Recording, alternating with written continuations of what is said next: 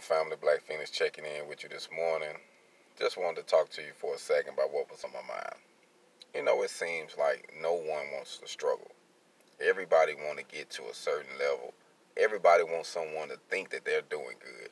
Oh, I came down to visit and we was all dressed nice and looking nice and in a nice car.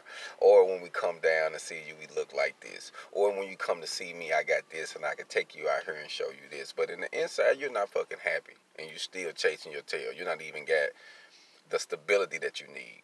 Now, if you can do all those things and you happy and you stable, salute. Because I'm on my way at you. You know what I mean? But if you're not stable, if you're not financially stable and you blowing money just so you can look good, you a damn fool. I'm just going to let you know that. Because you always got to call somebody. Can I get a handout? Can I pawn this? Hey, you want to buy this? I bought this too much. You think you can give me a little something? Come on, man. We got to start breaking that shit. You got to be willing to suffer just a little bit. You don't even want to go one day without your special little meal. Damn, can you sacrifice that shit just for a little bit so you can get some bags, so that way you ain't gotta ask nobody for nothing? I mean, I feel like we don't wanna suffer at all, man. We don't wanna go through nothing that's gonna cause us to be uncomfort to get the bag, so that way we ain't got to ask nobody. Bro, I'm at the point, and I know this, I have done it before already.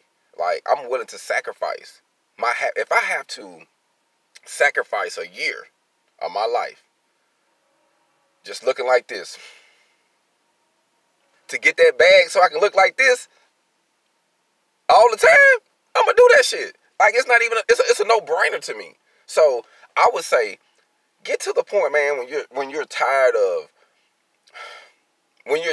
not putting your 100% in. Because I'm tired of people coming to me or talking to them and they only got 5% of the game, 25% of the game, and the fucking wind blow, they jumping out the window. Oh, that's too hard. Oh, that's too much. I can't take that. You can't take no fucking pain, no pressure. But one thing I can tell you about those black people, man, bro, we done survived already. It's in our blood. It's in our DNA. They done beat us. They done tried to destroy us. They done burnt us. They done hung us. They done did all this shit to us, and we are still here. That means we got a purpose. Let's live out our purpose. Hog on.